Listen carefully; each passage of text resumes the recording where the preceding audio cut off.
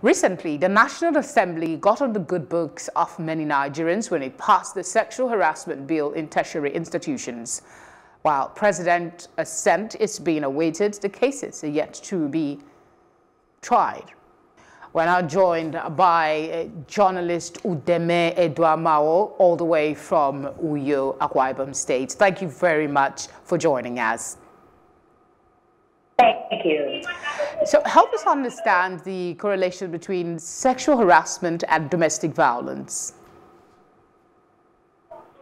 Oh, well, in the normal context, sexual harassment means something else and domestic violence means something else. But with the way things have gone, I have come to realize that there is a great interconnectivity between the two. Reason being that if you're talking about sexual violence, it happens both in the office and at home. If you're talking of domestic violence, of course, that one is domestic, so it's domesticated, it's mostly at home and all that. But it also happens in the office. So when we are talking about sexual issues, we have issues where a boss harasses his subject, and in the home, a father harasses or a mother sexually harasses his subject in the house, whether the child or the herself or a neighbor or something.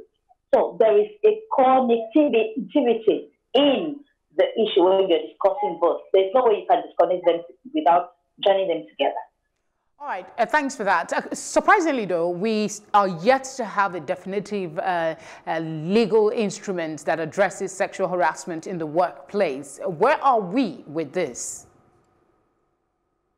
Well, it's actually going to be a tough one because even when we have a bill passed on issues like that, we find out that, well, in some countries, it may work, effectively. But, well, I have to say this because we've had some bills passed in the past that still does not take effect, even when it has been domesticated in one state or another. We have the recent sexual harassment bill being passed by a speaker.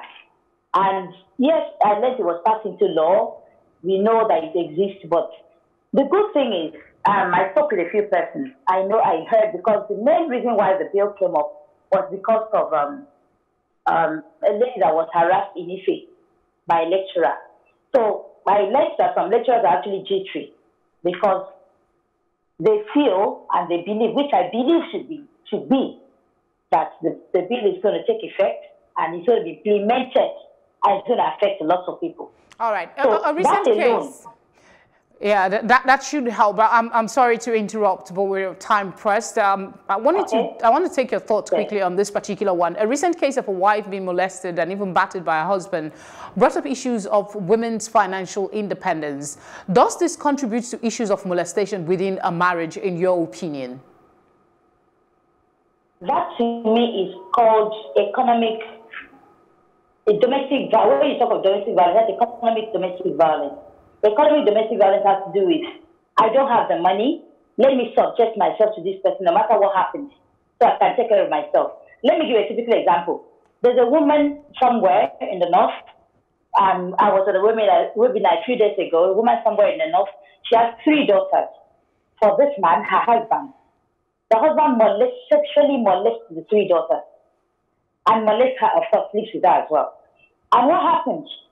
The woman tells the children, as soon as you graduate from the university, as soon as you finish school, you're free, you can go back. So you're free, you will leave your father. So endure the pain while it lasts. Meanwhile, when she confronts the husband, the other tells her, would you rather I go out and sleep with other men outside, other women outside rather, than with people I have in the house? Now, if that woman were economically independent, would that have happened? That's the question. Fair so enough. most people subject to. Can you hear me? Yes. Hello? Yes, I can hear you. Unfortunately, we are out of time, so I would say thank you very much for joining us, and I wish you the very best. You're welcome.